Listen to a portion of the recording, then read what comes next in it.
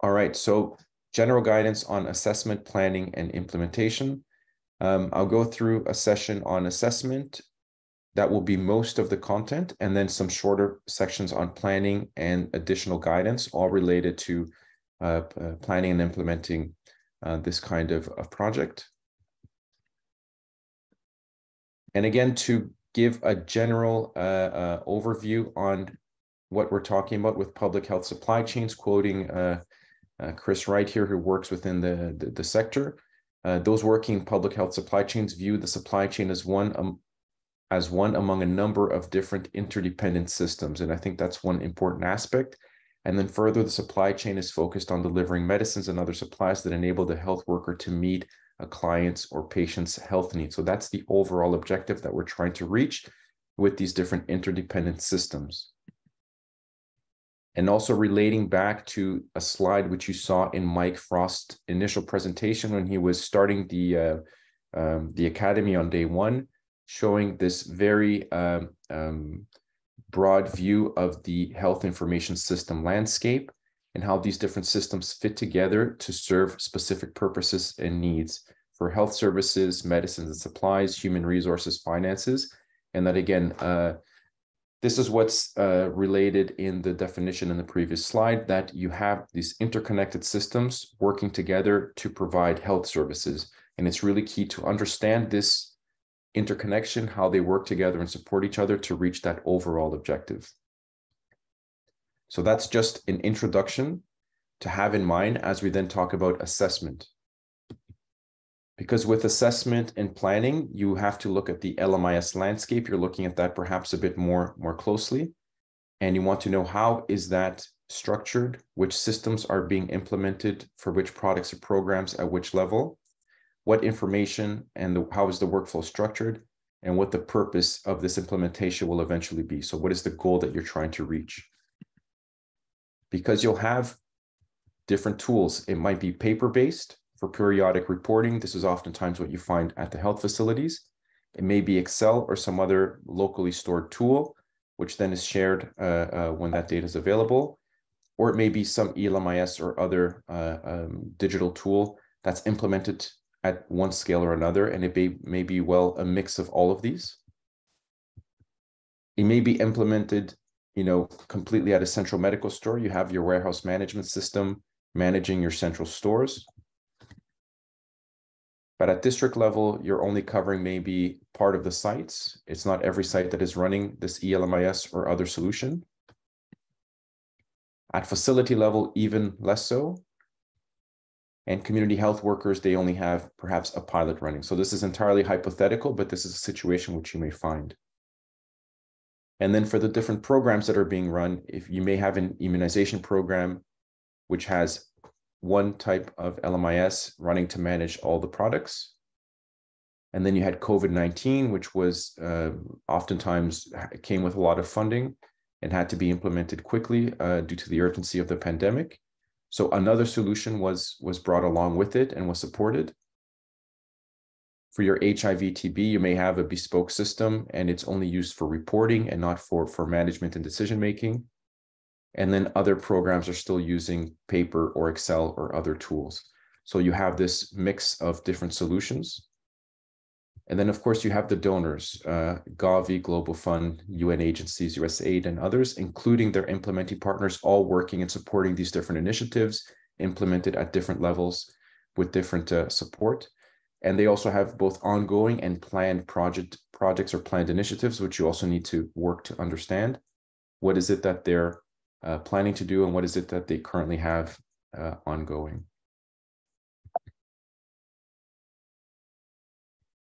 So now to get kind of an overview of what is happening in the country and what you have available, we can then look at the systems that you have in place. So we recommend a tool, and this is again available in the drive, which gives a simple overview over the systems and provides some relevant information. It should be adapted to your context. If you know that there are certain specific needs, then you can add or remove columns and just change this. And then determine if some of the needs you're trying to achieve are already there. There may be a system that's already meeting needs for what it is you're trying to achieve. So you would want to categorize the system, the unit responsible, who's actually managing and it has system administration responsibility, who's actually ensuring that this is functioning and users are receiving support, the type of system that is being used, and the technology. So if it's an ERP or an ELMIS, if it's an online system or a local system, this kind of information. So really, you're cataloging the systems that you have. You also want to know what the primary data sources are. So where is that data coming from? At which level is it being input into the system? Are these paper forms that are being used at a facility sent to a district, and at that point they're being input into the ELMIS, or DHIS2 or another tool? The reporting flow, again, where is it the data coming from and where is it going? Who is making use of that data? Is it being simply used for reporting or also for decision making? You want to know the data itself, what data is being captured, what type of data, and then information on the user. And there are some other fields that are not here, and you can add and remove. And with this, you quickly inventorize the different systems that you have available, and you can work towards making a decision about where it is you're trying to go and what you're trying to achieve. Another aspect that might be interesting here is to understand what type of indicator and visualizations are you trying to perhaps create to then inform your users, because some of these may also be available. If we look at, for example, DHIS2, there are immunization packages, there are malaria, HIV, TB packages that may already have stock data being used in the generic packages. These are already included, and countries may already be collecting this data. Visualizations and indicators on the amount of stocks issued, comparing to the number of patients that are being treated to make this kind of triangulation, it may already be available for health teams. So when you come in as a supply chain person, an LMIS person, and want to develop certain tools, you want to have access to certain data, you want to make this kind of advanced analysis, it may already be available to a certain extent. Of course, in that case, it would be used for health program management and decision-making. But for your purposes, it would be nothing more than having access to a visualization that's already there. The data is available.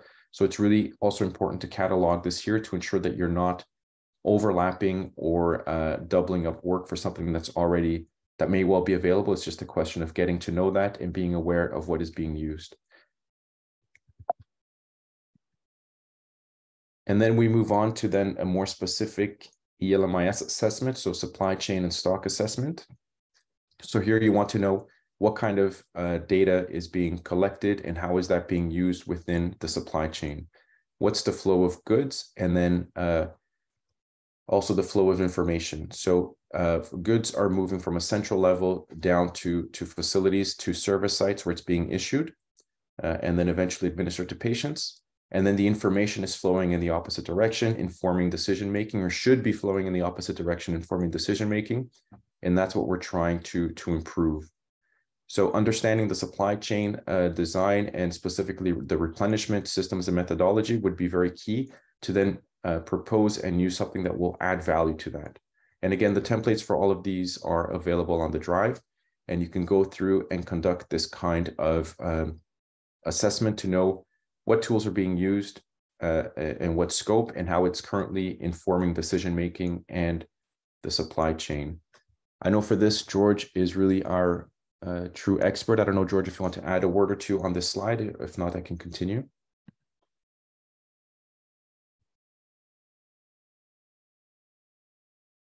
Yeah, I can go on to then using DHIS2. So now we've promoted this approach. You're using certain LMIS tools, and you want to improve your systems. You want to digitize facilities. You want to bring this data into the decision-making and into the LMIS sphere, and we're promoting and proposing using DHIS2. We have this overview here showing a broad implementations, 69 countries using it at a national level, as we said in the first day. And this is all well and good, and you want to take advantage of that. And now what we want to then show is that we also need to make an assessment, because as you see here, it looks like they're all equal and all the same. However, we need to understand how is that being implemented in your context. And this is part also of the assessment, is to understand that generally the HMIS teams are the ones implementing and running the DHIS2 instances with close support from the HISP groups.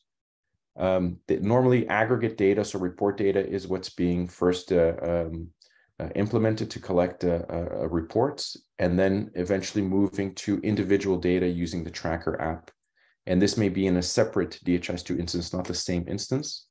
Some stock data may already be available, including indicators and visualizations. As I mentioned before, there may be stock data module already included with the malaria or HIV/TB package or with an immunization package. Some indicators already using that stock data may be available to the health teams. So it's important to understand what they're currently using and what already is there. And then there may also be some level of integration. Oftentimes it's stock data being sent from the LMIS to DHIS2 for the purposes of analysis. But again, knowing how this is being implemented by which teams and what the scope of implementation is really key to then start developing and promoting using the same system for your LMIS purposes. So get to know the DHIS2 core team in your country. This will be the team that's responsible for system administration, implementing, and support within that country. And now there are some tools and a lot of information on this slide and a lot of things that you can go through on your own about the development of a DHIS2 implementation. But I want to focus on what everybody is certainly looking now, and it's the house. So there you go. There's this house, and the house is a metaphor for a DHIS2 implementation. So the house looks nice and beautiful, and this can be your program, collecting health data and showing these visualizations and these different dashboards, which we saw yesterday with Scott. However, the foundation is not necessarily the best. It's standing on some pillars or some pallets, it looks like.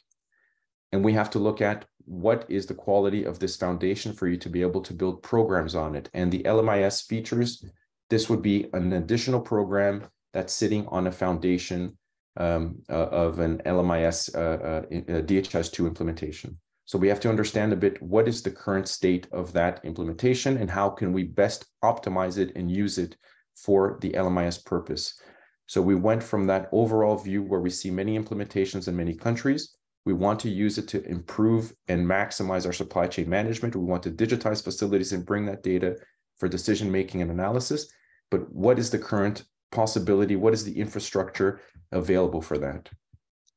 So we then have these different assessments for DHIS2. These are already completed for many countries. Most countries have already done this type of assessment. First, the readiness assessment when implementing, that's what you see on the left. But then I'm referring more to the maturity profile, which is the one that we'll focus on now. And the maturity profile identifies the quality of the current DHIS2 implementation and areas where it's very strong and mature and other areas where it needs further development. It's a questionnaire which has already been completed. We promote that it's shared with partners and donors and that all of those working with DHIS2 are aware of the quality of the implementation. So you have a questionnaire where you go through specific areas such as security, administration, metadata, training and user management, using Android and other points. And you answer questions and you come up with a evaluation of the quality of the implementation. So you may have a mature implementation where all the needs are met and resources are sufficient to fulfill those needs. You may have an adequate one, which is good enough but needs improvement. Early progress where it's only being implemented or not yet achieved, where that may be service or is not at all being met. So these are the different levels. And I think it's important to know where it's at for these foundational features. So with that evaluation, it would be applied to programmatic data. So this is individual tracker data for a specific program, malaria, HIV tracker, or other. So your real-time stock management would be eventually in this column up here. You then have the same programmatic data for aggregate, LMIS data, case-based surveillance, malaria, and eventually your stock reporting option would be in this line here. And this is great. This is what you want. You're using DHIS2 for data entry, you're storing this data, it's integrated with a system, and that's all well and good. However, that happens on a set of foundational pieces that need to be in place for those programmatic areas to be properly implemented, including your stock management features, and again, biomedical equipment lifecycle management, and all of the others. So these are important points to understand, that you need to have facility and population profile to be properly functioning. You need to ensure that the facilities that you have in DHIS2, so each health facility and that entire health structure is properly organized. Active facilities are captured, new facilities are included, older facilities are removed, and this requires consistent management, and that then that list is aligned with the LMIS. When you're sharing data from one site, that it properly matches another site. So you have, here's just zooming in, a closer look at these foundational pieces, so that when you have data for a site being reported, it's properly matching the same facility data in the ELMIS. For the infrastructure, that you have sufficient server capacity, either if it's locally hosted or if it's on a cloud solution, that you have capacity to run the programs that you're looking to run. When you're adding your LMIS program, that they have capacity. That the DHIS2 metadata, that over time, that's also managed, that you're not simply adding and adding and adding, but older items are not removed. So all of these different points are very important. Maybe another one that's really relevant is training end users. What happens when your storekeeper or the person, if it's a health person at a facility who's capturing data, if they lose their password, if their device is damaged and they need some support, if they don't know or remember how to do a certain workflow, who will actually answer their email or pick up the phone or give them support for all of the new persons in the health system that are coming and going? You know, people are leaving their position and new people are entering. How are those people trained and supported? So these are all the foundational pieces that ensure that the programmatic, that the features that we show you and propose can be properly implemented. So it's really important to understand what that level of maturity in the implementation is, and how you can work together with the HMIS team, the team responsible for the DHIS2 implementation, to properly support your initiative.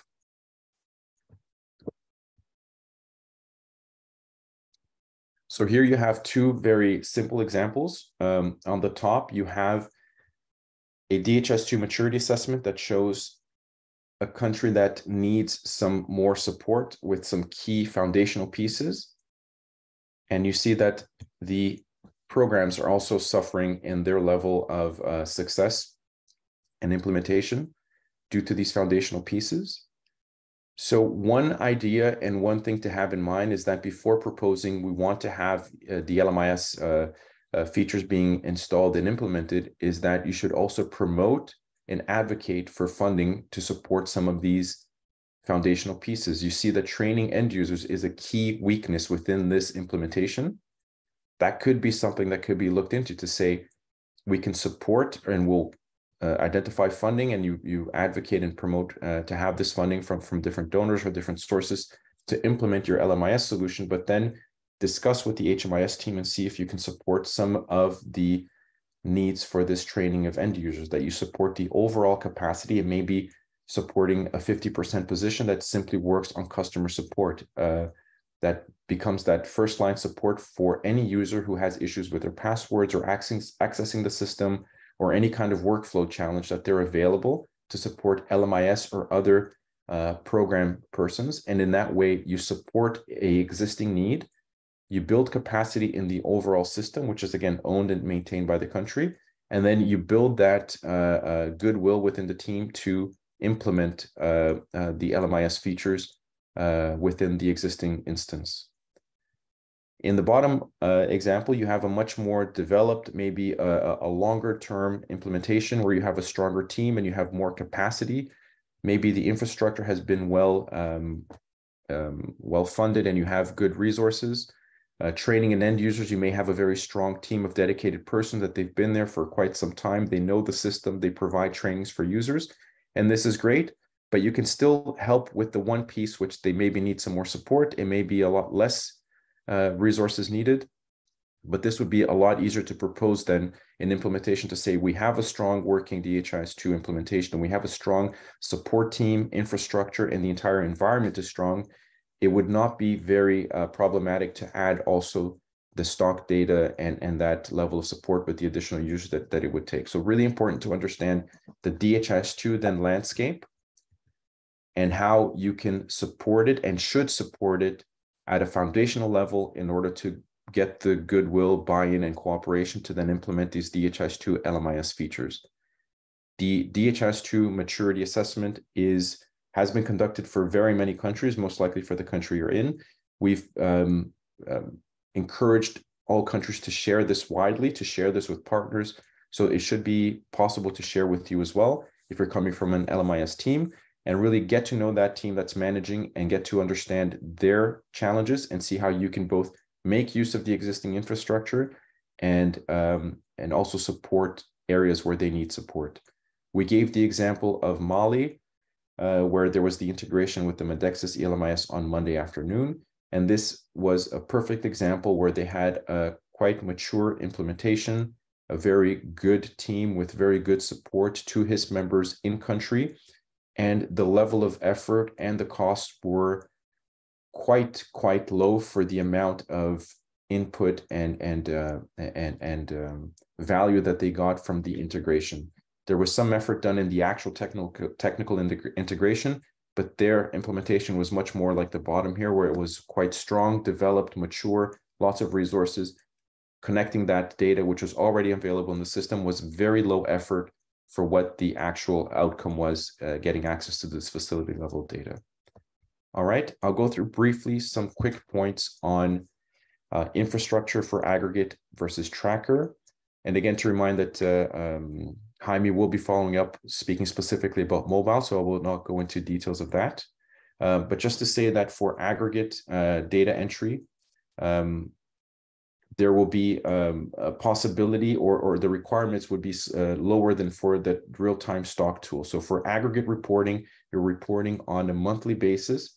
There's the ability to share devices. There's the ability to do this reporting on a much less frequent basis. It might be once or twice a month that you're actually needing to go in and input information. Whereas with the real-time stock tool, you're capturing every transaction. So the availability of a device, maybe having a dedicated device is much more important. So this is something that we need to consider is what is the need for that specific workflow? Do you need a specific device? And in the facilities, do you have multiple people using the same device? Can it be shared?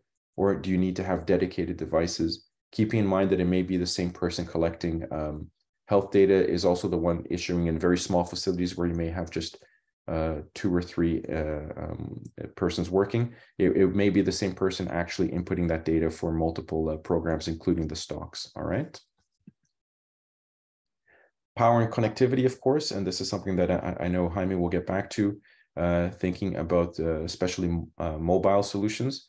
However, we're looking at using mobile for the purposes of the offline capacity. The support structure, I mentioned it a few times, who will actually pick up the phone and answer a user who needs support, who will actually follow up and ensure that there's capacity within the health staff to use the system and report on the data that you want reported. That's a very key aspect to keep in mind, and something that you can definitely support when adding more users to the implementation. Server hosting, this is similar to the other, where with aggregate reporting, the requirement for the system would be much lower, whereas for tracker, having transactions, the quantity and frequency of data will be much higher. So these are all considerations to take into account. And then mobile data, these are the considerations that Jaime will elaborate on with LMIS going mobile. I have these for the purpose of reference here now, but it's, devices, management, inventory, airtime, and so on. And we'll hear a bit more about that soon. For planning, just a shorter section on that once you have this broader assessment, you understand which systems are available, what the workflows and requirements are for your LMIS workflows. What are you trying to improve? You understand then the DHIS2 landscape. So we've gone from systems to then the logistics management to then the DHIS2 implementation and what's possible there. Those sort of 3 broad aspects that I just went through in the assessment. You should then have a clear goal. What is it that you're trying to achieve? What is the scope of what you're trying to achieve with this implementation? Oftentimes you may be starting at the facility, particularly that you have your paper-based management, and perhaps it's good to look at achieving or improving that one step at a time. So going from paper-based to a fully transactional-based system with a full integration, that may be a very ambitious objective. It may be a fine objective if you have the resources, the buy-in, and the commitment from donors. However, it may be also interesting to simply take that one step to using the aggregate reporting, so the monthly reporting, as a first step, introducing users, if not all of them are familiar and already using DHIS2, making them familiar with the application, building that connection between teams, and then slowly building up to this broader implementation. So have that goal in mind, based on then the landscape and what is possible given that landscape, given the systems that are available, the different donors and partners and internal agencies that are implementing, and then the resources and funding available. So just ensure that the goal of what you're trying to achieve is aligned with what's possible in terms of resources, commitment, and buy-in from everyone involved. Timeline, again, where are you trying to be within 1 year, 3 years, 5 years, and so on? Look at this as a long-term engagement, and not simply that's something that will be quickly implemented as a one-off. Take it one step at a time. Look at the foundational support, and that again is something that will be over time. User support, for example, the facility management, ensuring that all of these pieces are in place will greatly increase your chance of succeeding. Supporting areas which are lacking will improve the likelihood that your specific implementation will succeed. Coordination among internally and also with donors and partners is essential, that you understand and get to know who those responsible persons are. And then, of course, the sustainability, again, going back to supporting those foundational pieces, will improve the sustainability and likelihood of success of the project. Budgeting. Now, this is a very key point. This is from another a slide from a colleague, which I borrowed, that you may be looking at the Petronas Towers, but the budget only allows you to build your baby corn towers. So that needs to match, and that's something that really goes back to setting achievable, realistic goals with the amount of resources that are available. And here we're talking about budgeting, but it also has to do with the buy-in from the different partners involved, that they have people and capacity to implement that objective. So the funding is also for the one-off sort of implementation, but also having in mind the recurring costs and what that will mean over time. And I think that's a question we can have for Jaime as well on the recurring costs, specifically for airtime and other things related to mobile. All right, so once we have this assessment and planning, we should have then an idea of how we expect to fill the gap that we've identified, keeping in mind that we want to promote this holistic supply chain and product management, and avoiding tools that are either siloed or limited in time or scope, that cannot be built upon, that cannot be developed for future work that we have. Even though we may have a very specific objective we're trying to achieve, we can also look beyond that. It may be simply implemented for one program with a relatively limited scope. What is the eventual development of that over time? Once you have new projects and new funding with new maybe partners coming in, can we expand this to other programs, from immunization to also HIV, TB, from district level down to facilities, that you have this overall understanding and consideration in mind when planning?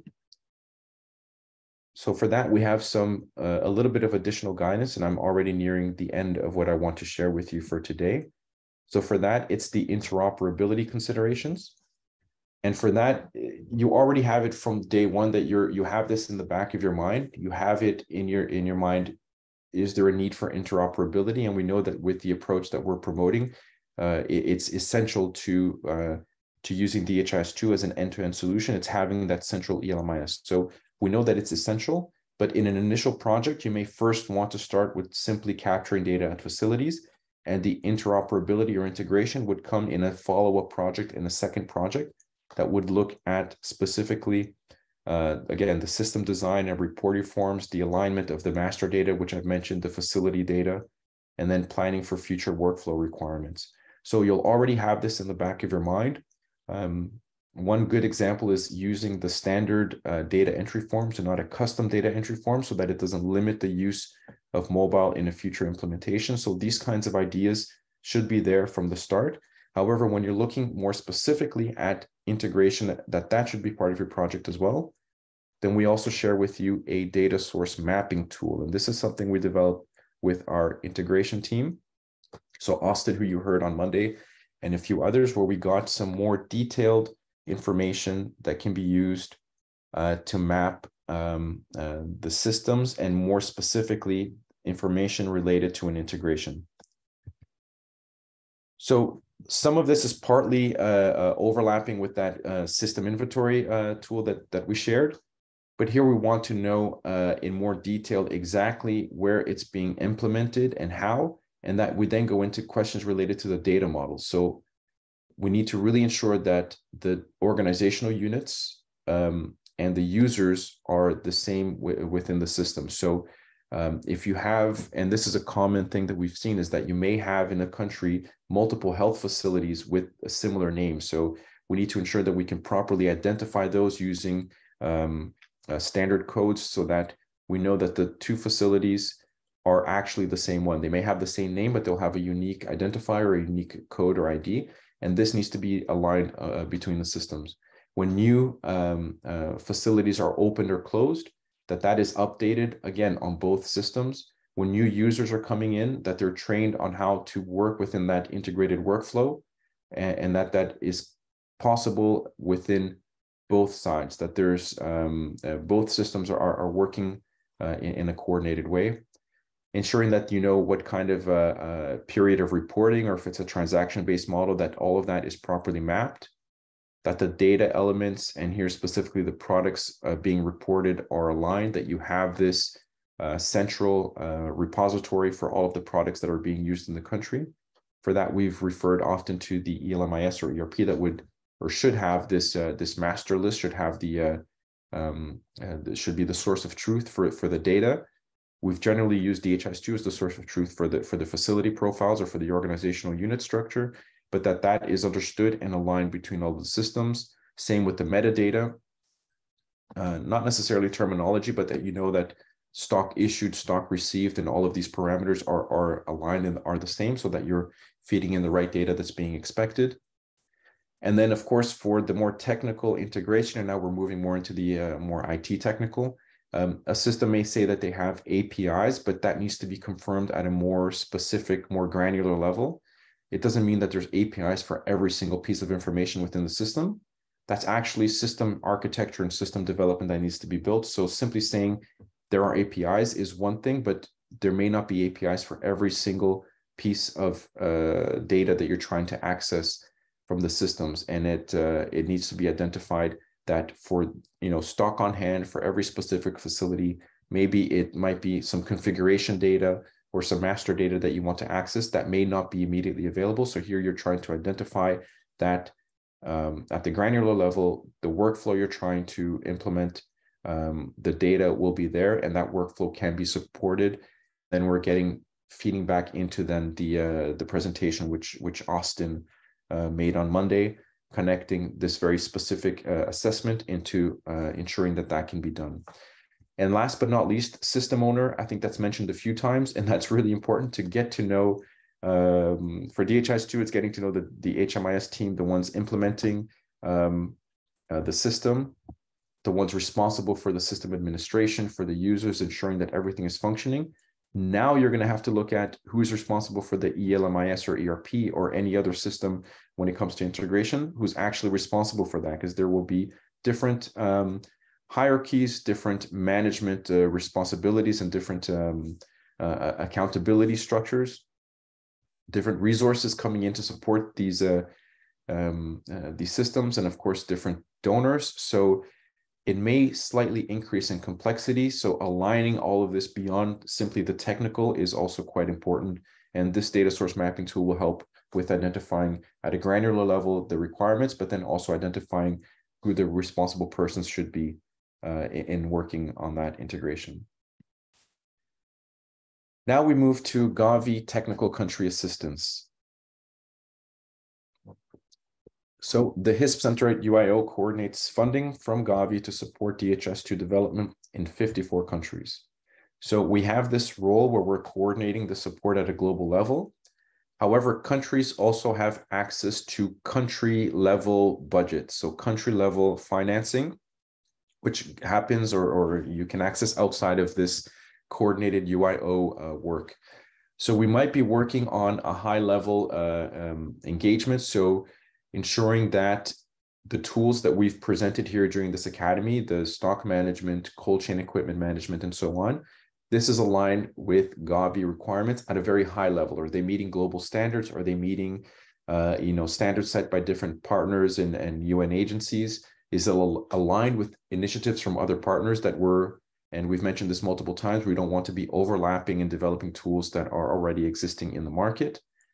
So that's kind of the global work that we're engaged in. And that's a lot of what George and I are doing, is ensuring that what we develop at the core level is relevant and realistic and needed. Now, at the country level, you can then ask for the support to say we want and need, and this is beneficial for our country to implement the aggregate, monthly stock reporting or the cold chain equipment management. So for that, you can apply for funding, which will help to launch a project, to do a stakeholder analysis and this entire kind of assessment that I mentioned here, bringing people together around a table. And it's very, very recommended, if you can, to have these people face-to-face in the meeting, in the same room, to talk about what is your system, have them demo the system so you see how it's used, ask them if they can have, access to a kind of sandbox so that you know what's happening, that you build this buy-in within the different agencies that are implementing these systems, that you have an understanding of what's happening in a country, and you have a proper plan to identify a goal. So all of this can be done, and then having even a limited pilot that you test this in a few sites, 5, 10, or 50, or however many sites that would be possible with the funding available. This would be very possible and is recommended to do through this Gavi funding. So these different ones that I list here are available through this country level grant. So it would be, you would need to just contact, if you have a Gavi contact for the country, then you can go through them. You can also speak to our colleague Anna Tursang. You have her contact there, who coordinates that work and these funding mechanisms. And she can put you in contact with the right persons, and including the local HISP groups that can help you to explore and then eventually get to a point where you're launching a small project that would be doing the assessment, planning, and even a limited pilot for any one of these tools, and then building then buy-in. And they would also be, I think, useful and helpful in that, building buy-in from other donors and trying to coordinate these initiatives so that there's funding for a full level scale up, because then we get to this more broader donor coordination.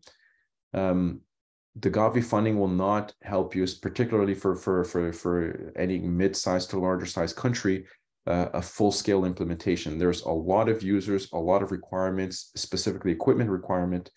So they could also help with coordinating and aligning the donors and initiatives that may be happening in a country, with showing that we've done an assessment, we have a project plan, we've done a limited pilot showing that this can work. Now we want support to be able to scale this to, from 5% of facilities to 95% of facilities, those with connectivity and power, or whatever the objective might be, that you have this alignment with other donors, and you're bringing more resources and competence within this DHIS2 environment.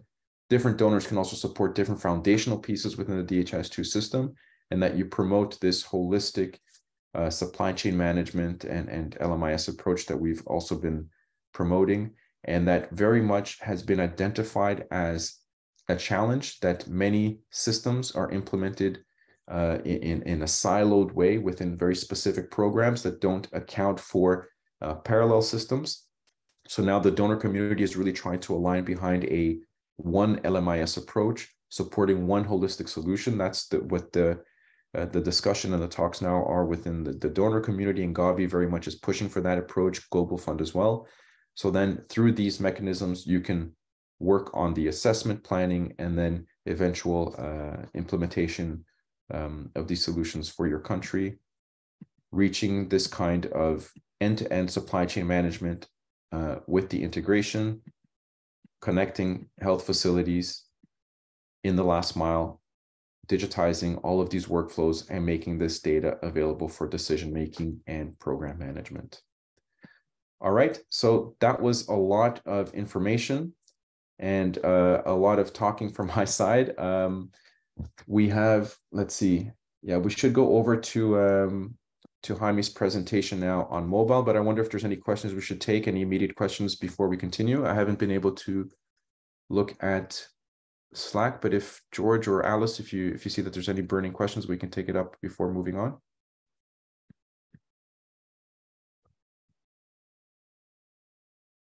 If not, we can go over to you, Jaime. We have one question from Kose, who is asking, will there be any dedicated channel for LMIS integration on the COP that can always lean to in case we run into issues while implementing some LMIS setup and integration? Sure. So within the COP, we have, there's both the supply chain LMIS page or channel, and then there's an integration and interoperability channel. So I think it would be between those two. So I think if you have challenges with, for example, workflows, how you're structuring metadata, how you're aligning data between one system and another, it would be more George, myself, and supply chain people looking at that. If you maybe have a more IT technical, integration technical challenge, it might be better to take that up in the interoperability or integration. So if a system has limited APIs, or I remember Austin presented also the difference between polling for data or notifying data with webhooks. So how is the data being synchronized between the systems in a sense? Are you asking for data, or are you pushing data when you have it? So that more IT technical can be taken in interoperability or integration. But those two channels, I think, serve already the purpose that you will need. So if it's more IT technical, use the integration. If it's more supply chain logistics data, you can use the supply chain page. But we're generally following both. As soon as LMIS is there, somebody will ping us and will let us know that there's a question related to our work areas. Last this question. might have.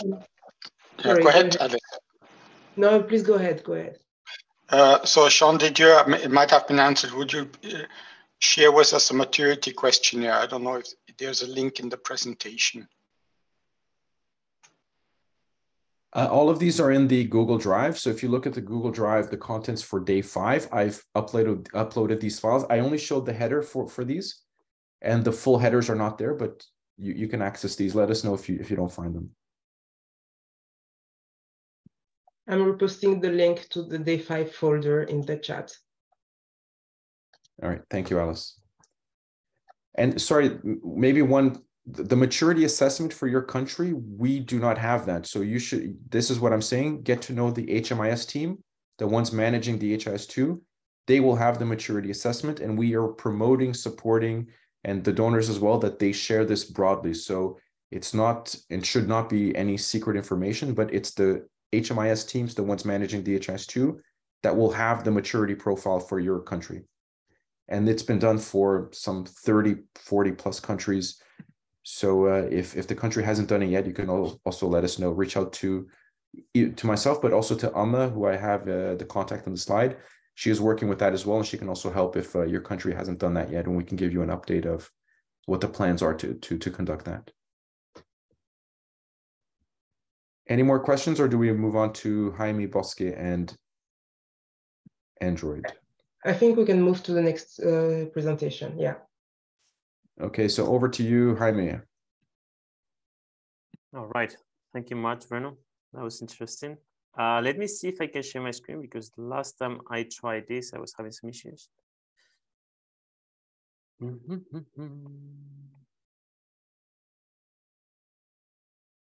you see it? Yes. Is it big enough, or? Perfect. Now it's big enough, yeah.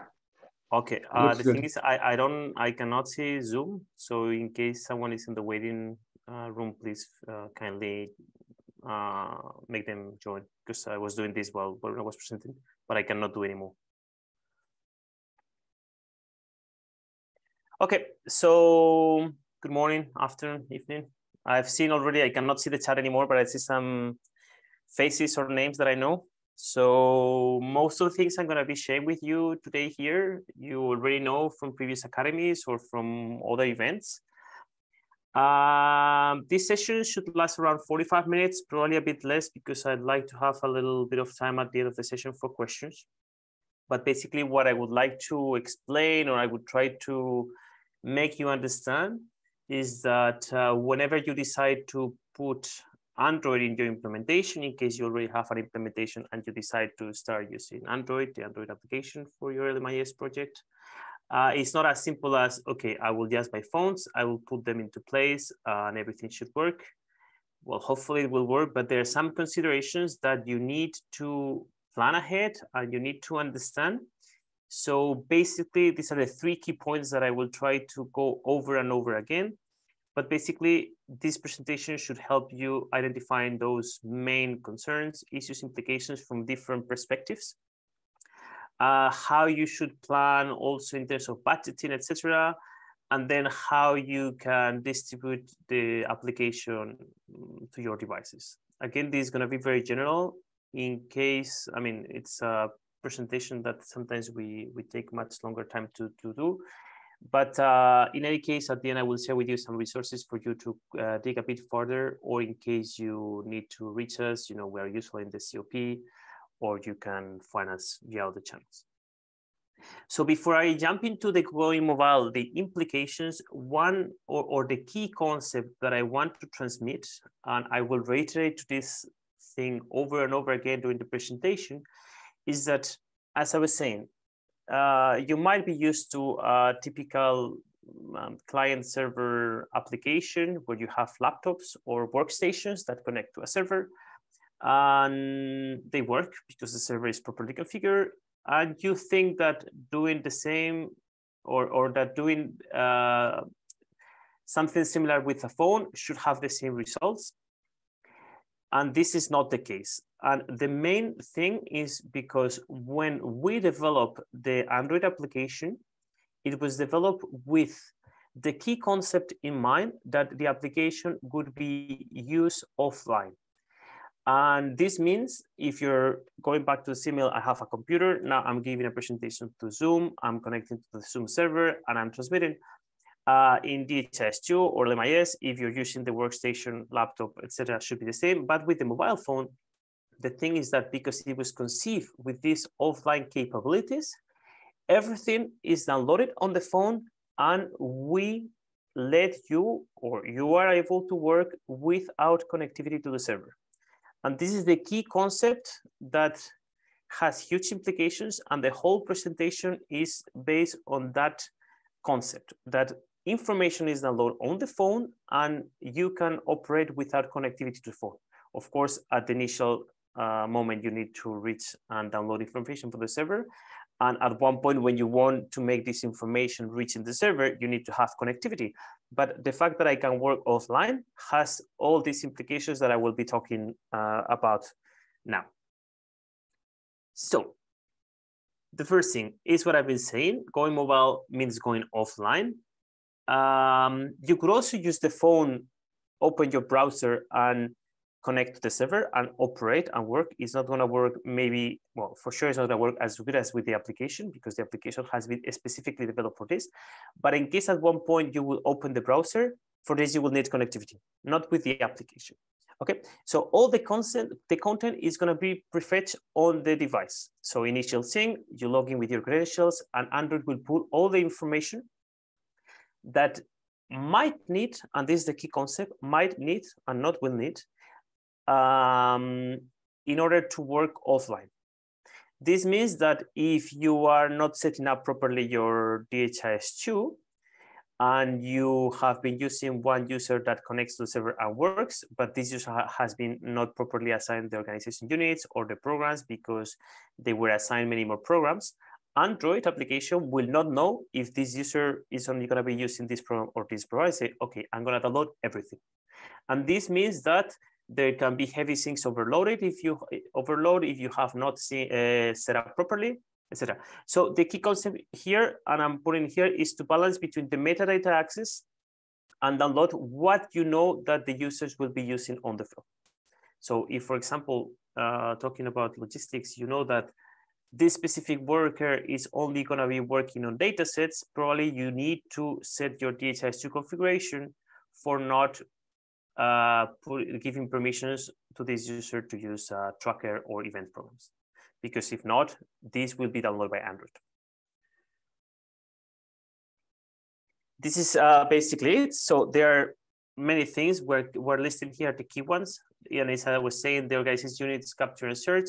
If there is one worker who's going to be working in this specific facility, there's no need to give other facilities access, because what would happen is that Android will download all the list of facilities that have been assigned to this user.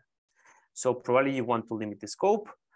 The same for programs and data sets. If this worker is only going to be putting monthly reports, for example, you don't want to assign weekly reports, or you don't want to assign the tracker programs, etc. And another thing that might apply in some specific scenarios where you have auto-generated IDs, there is something, this is very technical, so I'm not going to list it here.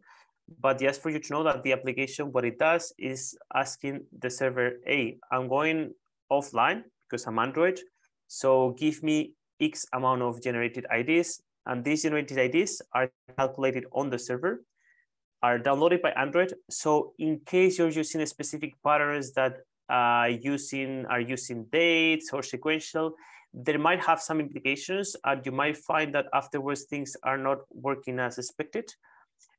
This is listed here in this document. I'm not going to talk about it because it's quite technical, but just for you to know that it will have implications in case you are using auto-generated IDs.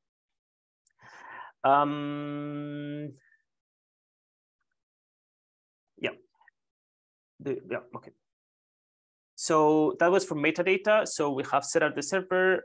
Some of you I saw here were in the Android Academy, so you know what I'm talking about. Some of you might not be there, but just for you to know, maybe you have set up a DHIS2 system. The metadata, we're talking about data that will allow these users to work. And then the other things we have is data. So we want to be able to work offline because we want to create data or we want to analyze data.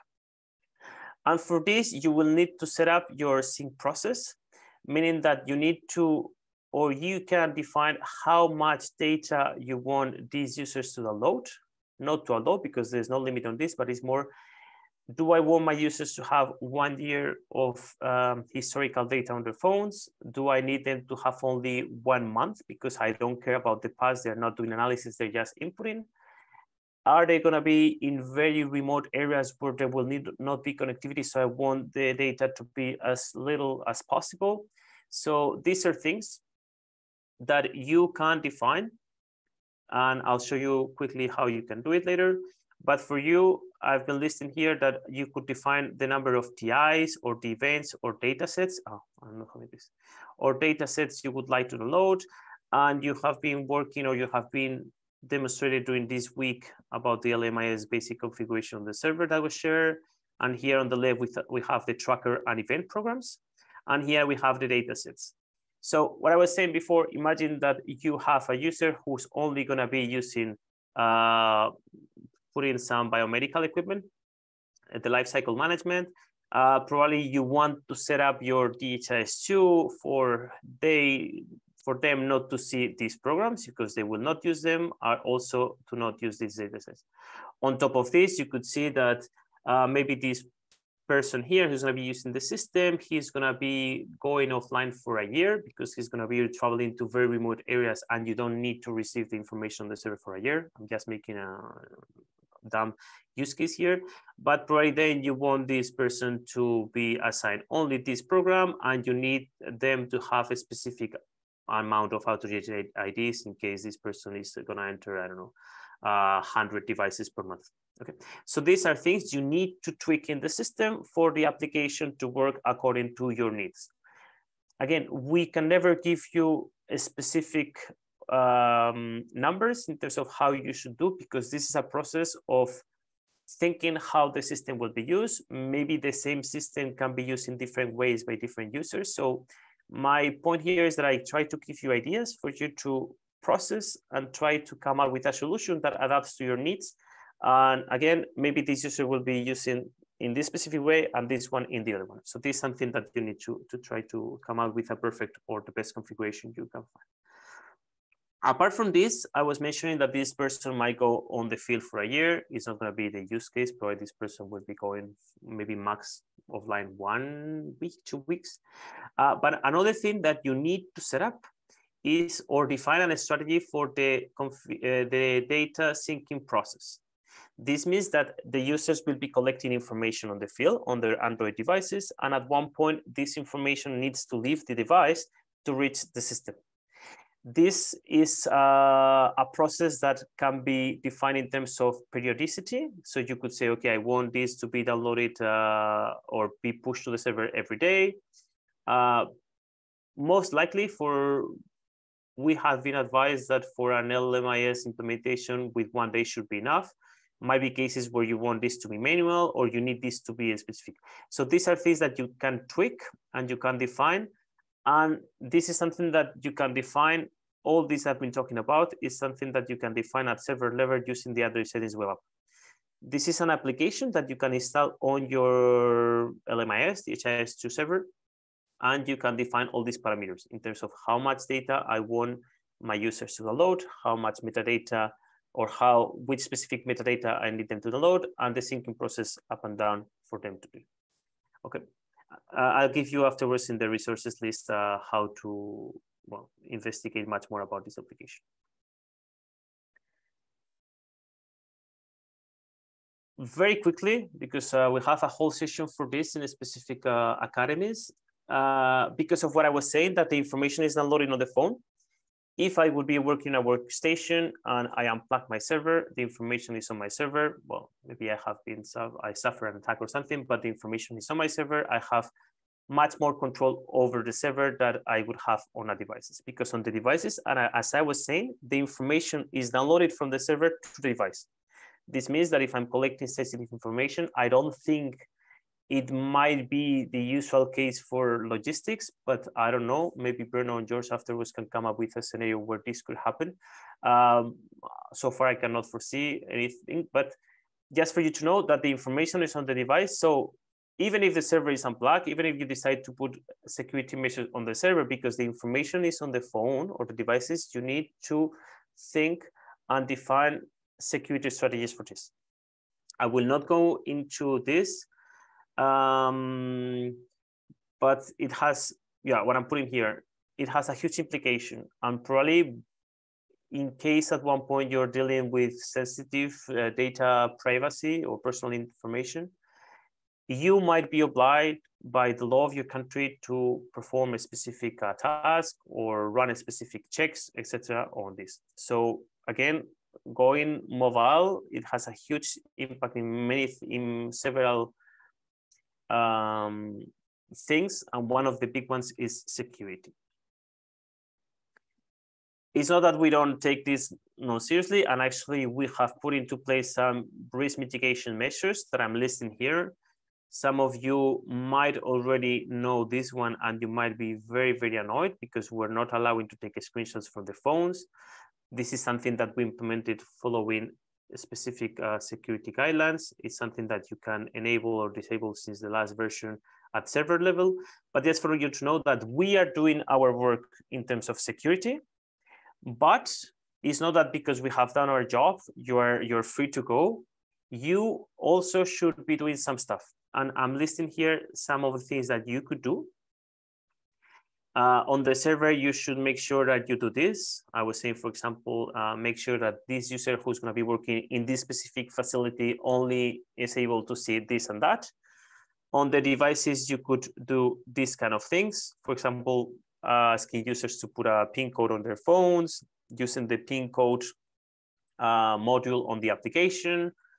And on your implementation, you could decide to use an MDM, which is a mobile device management. That is something I will go quickly afterwards through it. Okay, very roughly, because we don't have much time, but just for you, key ideas that you can look into further afterwards. So that was a bit from the implementation perspective. Now let's talk about from the project management.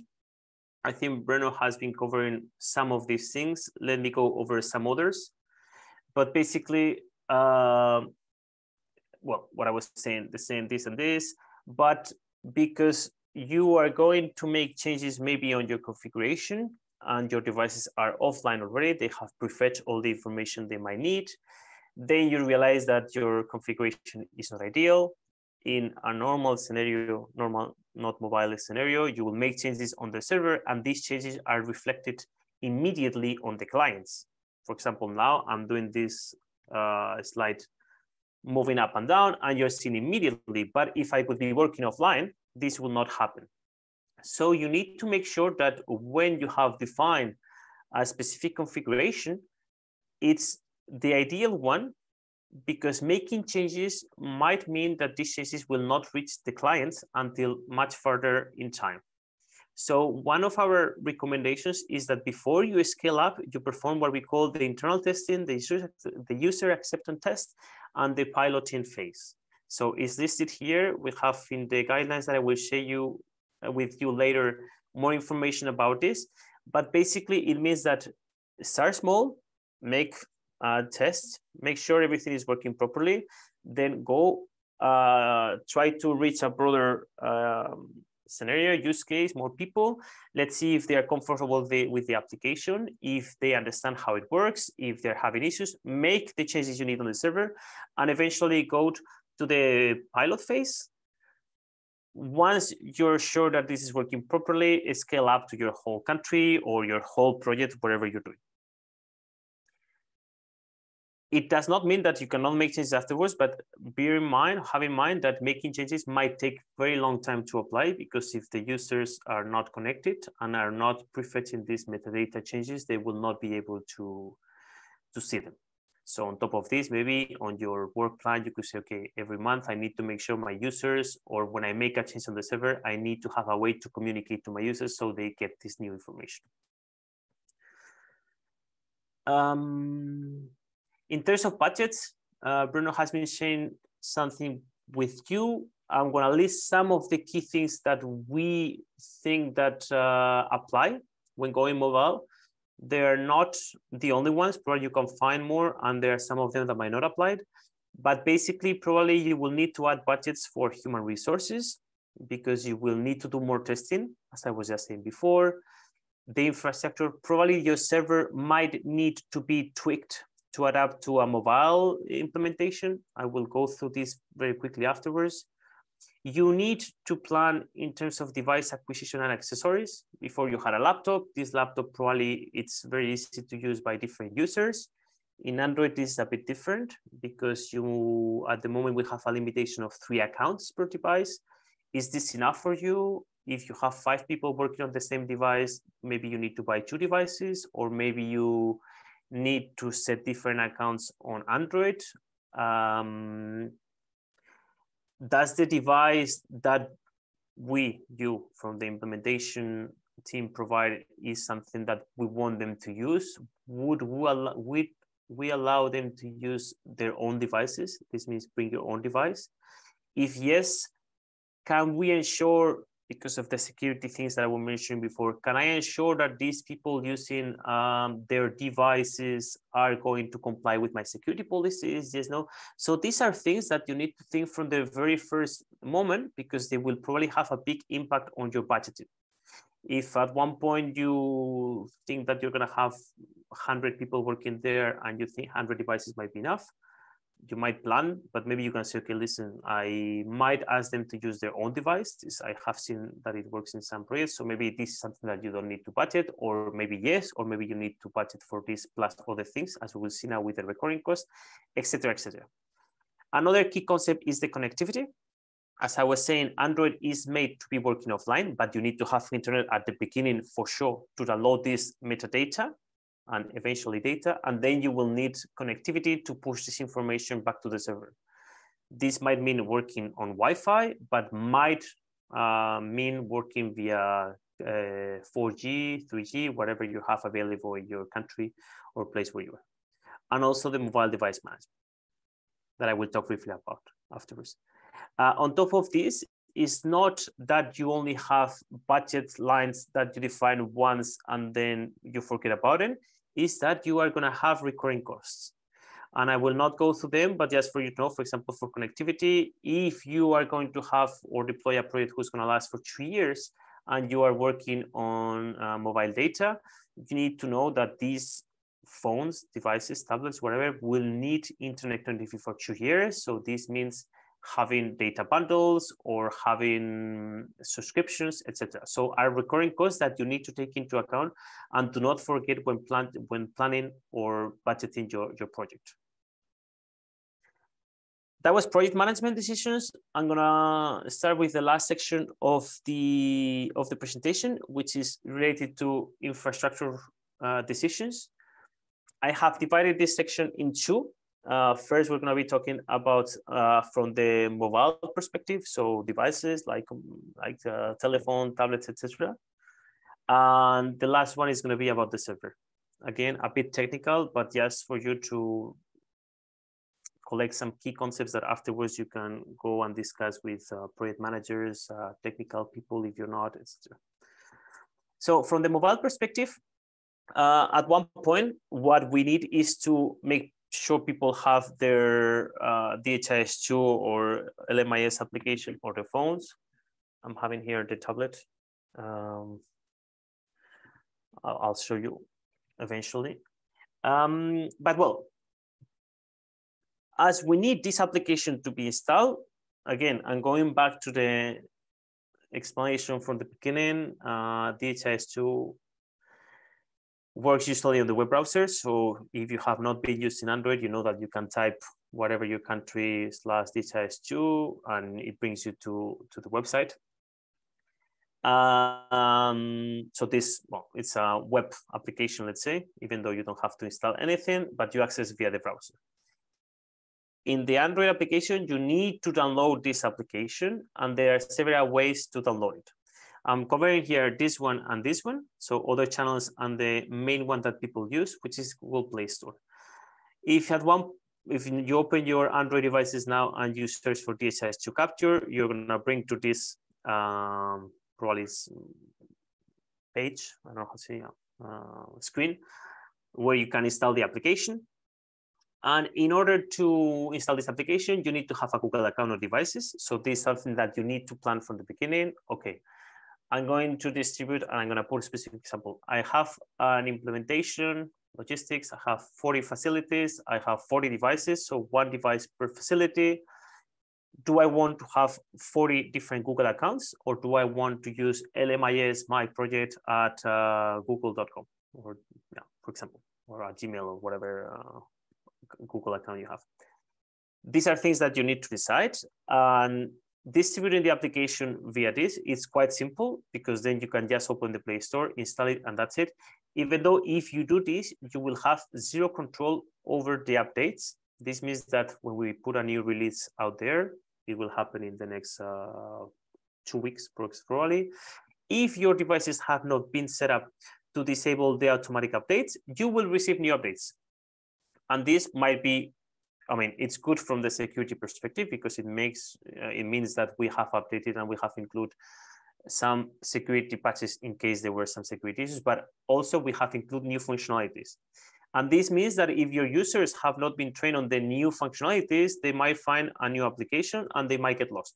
So in case you are using Google Play Store to distribute the Android application, make sure that you disable the automatic updates. Or if you don't, because maybe you say, okay, we want to be always to the latest, make sure you understand there are consequences, and you should probably test or have a team of testers, excuse me, that can quickly produce documentation according to this, or they can follow our development. They can even be in the beta release, and they can be ready for when this happens to talk to their users and make sure they know how the new changes affect their mobile phone, for example.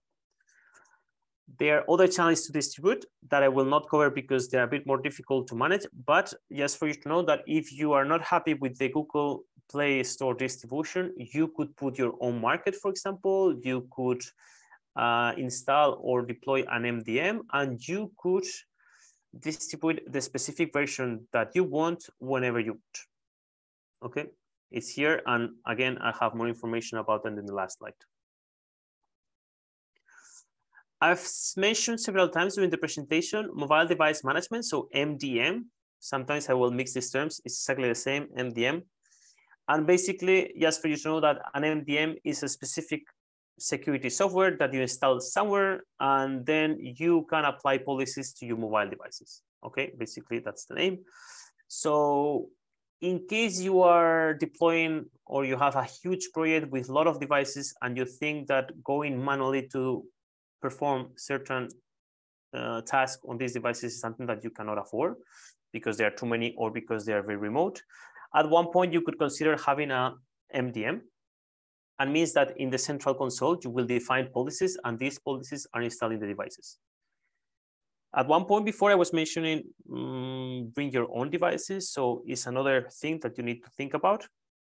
If I'm having an MDM to manage my devices, can I impose people who are using their devices to use my MDM policies? Maybe yes, maybe not. Something that you need to think about it. Sorry. But yeah, so example, for example, for the MDM, trying to be more specific. Imagine that you're dealing with sensitive information. Again, I don't know if this can happen. Maybe yes, instead of stock management or vaccines somewhere where you think they, I don't know, might get stolen. So you need to make sure that this information remains secure on the phone. You might impose a security policy on your phone saying, okay, I can remotely wipe the phone. So if at one point the user notifies me, hey, my phone has got stolen, I could remotely wipe it. You could also impose a policy that say, okay, all my phones that are going to be using this application, they need to have a very strong passcode in order to unlock the screen, for example. Just key things that you could implement with the MDM.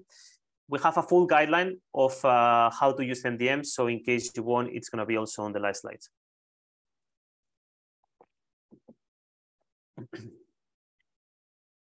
I was saying these are some examples of things that you could do. Another thing that might be interesting for you is that restricting access. So imagine you are in an implementation where mobile data is very expensive. I don't know, you're in a country where mobile data is very expensive. And you know that some users are using the device that you have provided to work on the logistics application. They are using to serve the web, Facebook, etc. So with an MDM, you could block these accesses so people will use the phones or the devices specifically only for what they are meant to be used, for example, okay? Things that you can do with an MDM, and here there's a full guideline that you can see afterwards and probably can help you with this. I'm close to the end. So this is the last slides, section of the slides.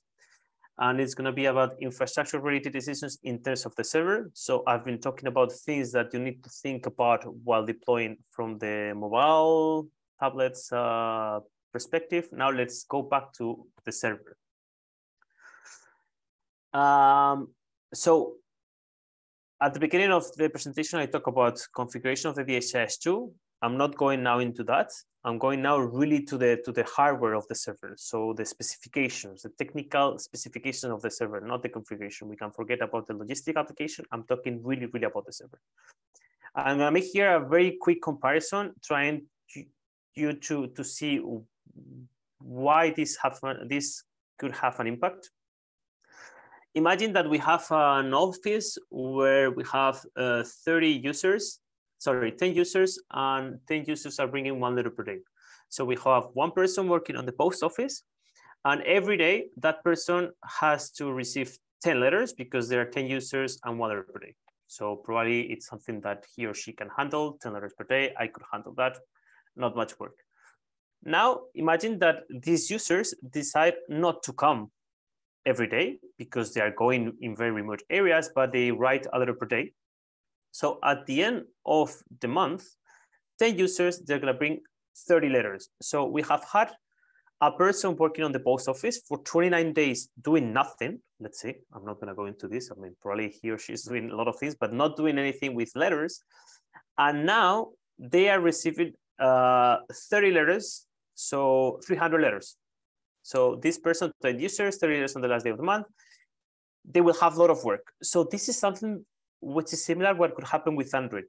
When you're using with your workstation, with your laptop, you enter a new stock management numbers. You say, okay, I have this and this and this. You send it to the server immediately. With Android, what happens is that you're putting everything in your phone. So I'm registering here everything, and then when I'm synchronizing, I'm going to send all this information. So the server is going to receive a huge amount of data in a very short period of time. If it's only me, it's fine. But if we have 1,000 devices doing the same, it might have a huge implication on the server because it will receive a huge peak of load, and it needs to be able to handle that. I was saying before that you can define via the Android settings web app how often you want this to happen. Probably, as I was discussing with Bruno, once per day should work, but maybe some users will not be able to reach internet daily, or if they do, maybe we need to make sure they synchronize at different times because of this, okay? So it's not that the size of the requests are gonna be bigger, yes, because I'm not gonna be sending one change in the stock management. I'm gonna send everything that I have recorded at the same time. So a huge load compared to what is happening in the workstation that is a little one. And also if I have several users doing this at the same time, it's big and it's gonna multiply for every user doing this at the same time, okay? So maybe you think that your server has been working very well with, I'm gonna make numbers, 100 users using their laptops, and you say, okay, now these people are gonna be using phones, so I don't need to do anything on the server. Well, probably yes, because of what I have explained. This is the last slide of the presentation. So I hope it has been clear. I know I've been talking a bit fast. At least I think I managed to transfer the key concepts. If not, a very quick recap. Going mobile, it's going to have a very big impact on your logistics DHIS2 LMIS implementation. And we have put this into 4 groups. Maybe they can be split in more, but the big one here is the configuration. As I was saying, you need to tweak your configuration to define a specific, and you can probably not use the same configuration that you are using when you're using laptops or desktops. From your project management, is going to have a huge impact because it's going to impact how you do troubleshooting, how you train your users, and how you budget your project. In terms of security, we saw it has a huge impact because the data is not longer on one specific place, but in many, many more, one per device. And in the infrastructure, because we have many more devices to handle, we need to distribute an application on those devices. And my server might suffer from all these heavy loads that might reach eventually when users perform their synchronization. That's pretty much it. This I have put here, and I think these slides you already have access because they have been shared in the drive. I have added here some of the key official guidelines that we have written. You can also find us in the COP. I know some of you already from the COP or from previous things, so you already know that we are quite active there. So in case you have questions, you can always come back to us. I haven't listed here Jira or anything, but eventually, if you have a problem, I will refer to it from the COP. That's it for my presentation. I don't know if you have questions. I'm going to stop sharing my screen so I can see your questions in the chat or in Slack. Yeah. But, hi, mate. Yes. Yeah, actually, there's quite a few questions, a lot of activity. I think a lot of interest on your presentation. So big thank you for your for all the inputs. The recording will be available on YouTube as well. So I know you gave a lot of information in a short time, but they can refer back to it. But I want to pick out 2 key questions that I think it's good if you answer in plenary. Sure. One is from Kose Bilali. He's in South Sudan. He writes, the download is really a headache, especially with the tracker, and sometimes it overloads device capacity. We faced an issue where we have thousands of data that needed to be downloaded. This is because before a data entry officer needs to first search the TI to see if the data is already entered. And this was for COVID-19 vaccination and surveillance. And this may be very specific, but if you can give a general feedback on that. And the second question is from Nora, who says there is never enough time to do proper testing. So if you can comment on that as well from your experience. Yeah, 1 second. So for the first one, in terms of having to search, etc., I'm putting it here so I can. All right, so let me go back to this. Okay, so what's the name? Bilal? I don't know what's your name. Sorry, the guy from Sudan. Well, I didn't see it. Doesn't matter. So you were saying that Android requires you to search before entering. This is true. The reason it was made, this decision was taken, it's because in order to avoid duplicates, and this is kind of a headache the way it's implemented now. So I'm going to try to be more specific. I have two devices. This device has entered my data, COVID data, and has not synchronized. And then this other device comes to me and reads the same data, same user, and we are using the unique identifier, which is my national ID. So this one is going to synchronize to the server, the first one. So when this one tries to synchronize, it's going to say, hey, you are trying to put a person in the system that is already there. Okay.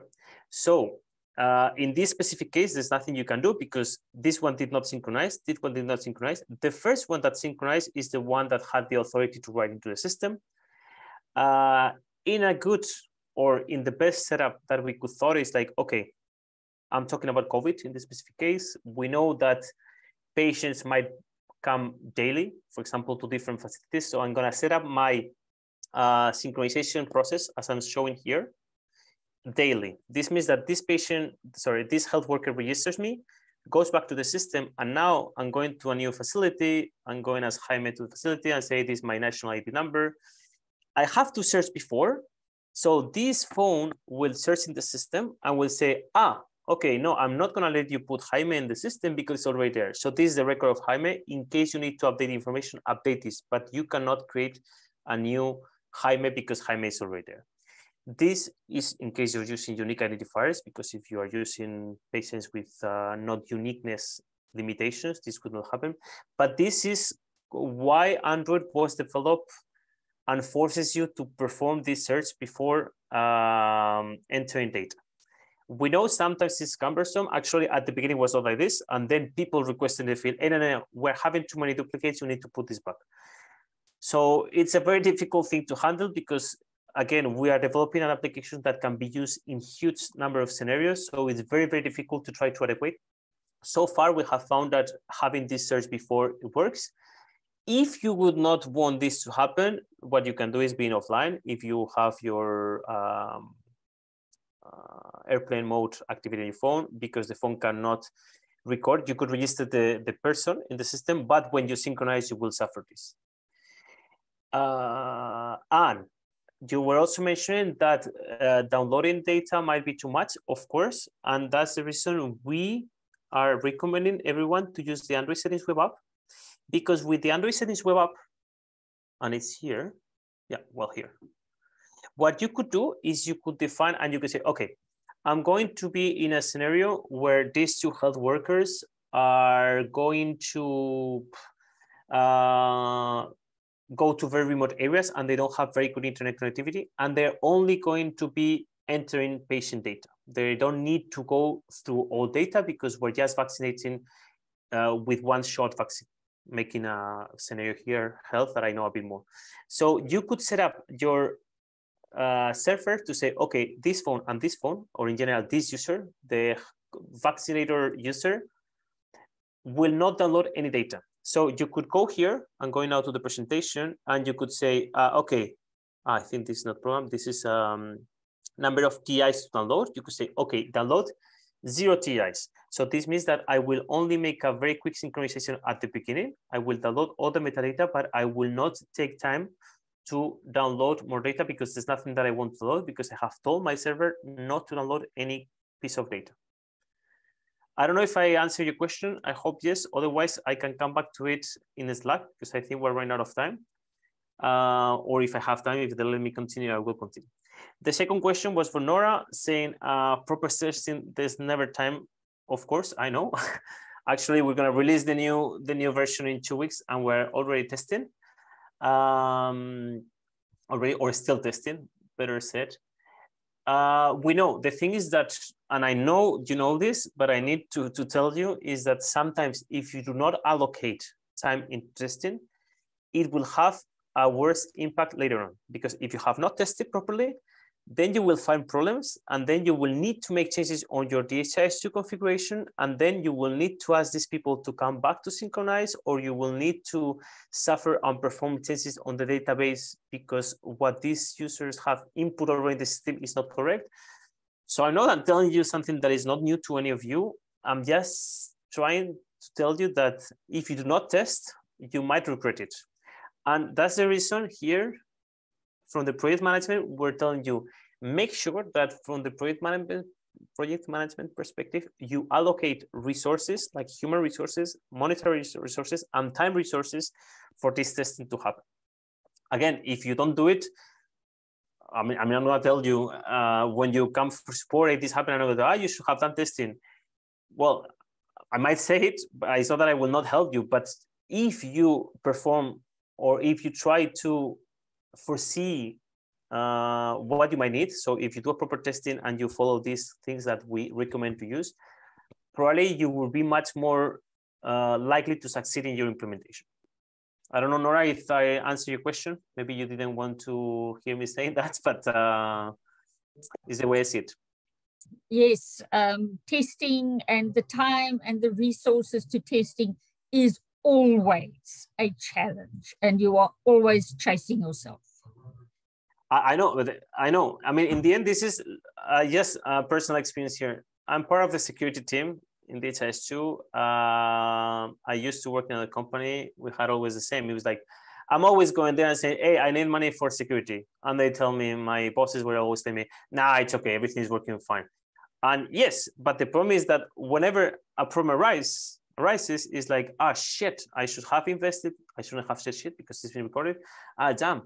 I should have invested more in this because now I have to spend more money, or now my data has been stolen. So I know it's difficult with this information I'm giving you here. Maybe you will be more likely to convince your boss saying, okay, listen, they've told me that if we don't do this, in the future, we will need to spend more money. And if their only problem is money, maybe you convince them. If, for example, with COVID, so 2 years ago, we understood that people did not have enough time for testing. So in the end, it's a balance that you have to play with and say, I don't have time. I have money, I don't have time, let's go. I have money, I have time, okay, I do testing. I'm not getting anything, okay, I go, and then I will regret it. But that's a bit, I know it's impossible to have a good answer, but that's what I try to advocate sometimes. All right, I know we're a bit over time on the break, but I think there's one more question, Jaime, if I can ask you to answer, and it's from Mohammed Omad. He writes in the Zoom chat, where can I find the data in the mobile device? I mean, the storage data file for Android using DHIS2 app. And Mohammed, you can also speak up if you want to clarify any of that. Yeah, Mohammed, I don't know if, I mean, I'm gonna show you something quickly, because I don't know specifically why. I mean, I'm gonna, and I'm not gonna be sharing, I'm gonna do it like old school, like showing the screen like this, instead of putting it through the computer, just to show you one thing.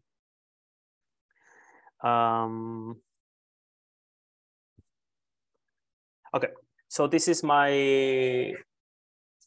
that's my other phone starting up. Okay, this is some information I have on my phone. And if I go here, let's see, settings. So I don't know if you can see, otherwise I'm gonna share my screen. So here I have gone to settings, and here there is one thing that I can say, delete data.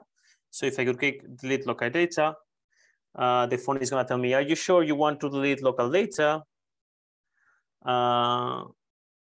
So this is the information that is on the phone. You cannot, and that's one of the security measures we have implemented, you cannot connect a cable. So imagine I've lost my device, my tablet that contains sensitive information. If you take a cable, you cannot pull the information from the device because we rely on Android as a safe or secure operating system. Even if I steal this tablet from you, I will not be able to pull the data from there. It doesn't mean I cannot delete it. I show you how to delete it, but this is from inside the application. But I could also go like this. I'm gonna show you. So I'm gonna click here, this is the DHIS2 training application. If I click it here for a little bit, it's gonna pop up something. I can go to application information. And there is something called storage. I think it's up there. And here you could see that says clear storage, clear data. If I clear data, that is what I'm gonna do. I know clear storage, clear cache. So clear storage is gonna ask me, are you sure you want to delete this? If I click OK, I think I click it. Now I've completely deleted all the information. So now when I go back to the DHIS2, you will see that actually it brings me to the login screen because all the information has been deleted. So your question was, where can I find the data of this? The data is stored safely or securely, better said, in your device via the Android storing mechanism that ensures that this information cannot be taken away via means like this or this. But you can still delete it and you can use the Android operating system app management settings to delete it. I don't know if that answered your question, Mohammed. Maybe you want to clarify if I did not.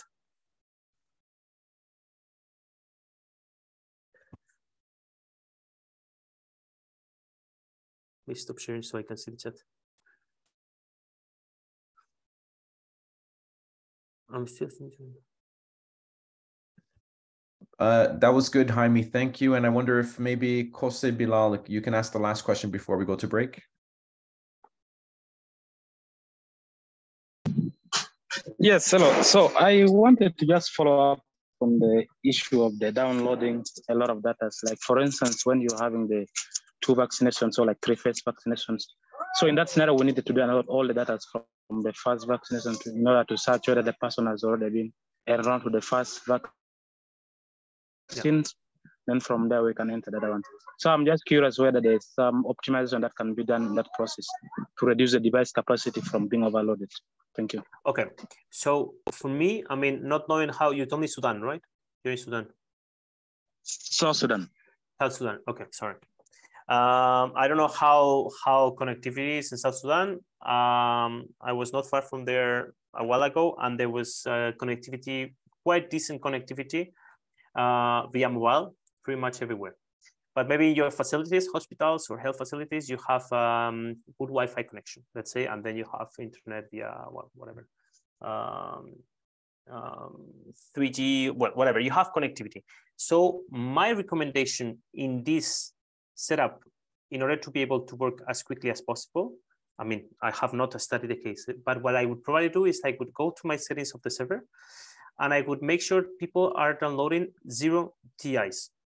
Because if I put my phone, my device, setting up in the server to download 0 TIs, because of the imposition of Android to search before, my initial configuration will be very fast because there's nothing I need to download, just metadata, and this metadata only is downloaded when it changes. So first time, let's say it takes 2 minutes, then next time, every time I open the phone, it's gonna search for metadata, no changes, so 0 things to download, because I have set to 0 TIs to download, nothing is downloaded. So I can immediately start working. So now the patient arrives, me, Jaime, I want to take a vaccine. I arrive there. Android imposes searching before. So they're gonna search Jaime Bosque, national ID, this one. Then this triggers a search to the server. The server finds, and it tells me, okay, I have found Jaime Bosque. Do you want to load? You click on download, and you're only gonna be downloading me as a TI. You work on me, you put my new shot. Today, 14th of October, I got Pfizer vaccination, and then you click on synchronize, or you have automatic synchronization, so it goes up to the server. This is in case you have internet. if you don't have internet, this that I just told you will not work, because you are relying on being able to search for the system. If you don't have internet, unfortunately, you need to download the patients beforehand. So the first synchronization is going to take a lot, because you say, okay, I'm going to have to deal with patients that have only been in this organization unit. They always come to the same facility. Well, then I could trick my system for my users to only download patients from this health facility. I could trick that. So then I will already reuse the data. The promise is that patients are coming to this health facility to take the first shot, but then they are going to this one. I need to make sure that my phones are set up to download these patients and these patients.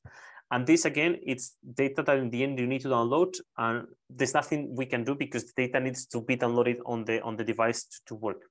So again, it's very difficult for me to provide a specific answer. For me, what I would try to do is this analysis I have very quickly done and see how could I tweak. Do I have internet? Yes, then I reduce my data load at the beginning. I do not have internet, then I'm going to try to limit as much as possible the scope in terms of organization units. I don't know if I helped you there. All right, great. Thank you, Jaime. Thank you to the participants. This was really a lot of good input and a lot of good feedback. We've been, as I mentioned, throughout the whole week, lots of engagement on the topic. So this is just continued. I know we've gone way over time, but I think it's useful to make use of Jaime's expertise. So I didn't want to cut off early and not have access to all this great feedback. I know there's a comment from George in one of the channels that this data overload and TEI overload is not necessarily applicable to the logistics use case. You're not registering new patients because the product list is more or less set. So this is something that I think is less, I mean, these use cases, of course, are for COVID vaccine delivery and surveillance. So for the logistics, this specific issue may not necessarily be a problem, but I think the overall considerations, and especially the testing, because there can of course be other things that don't come up in a health case that will come up in a logistics case. So I think the testing and learning is really important there.